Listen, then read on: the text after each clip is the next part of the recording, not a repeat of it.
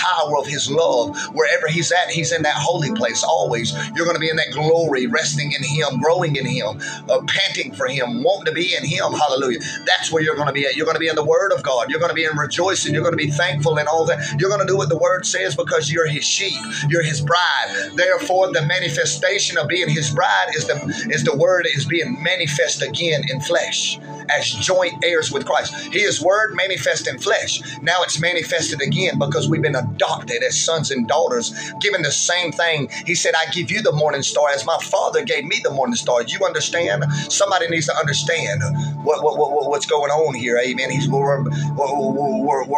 says you're the light of the world, brothers and sisters. Yeshua said you are the light of the world. A city that has been lit cannot be hid.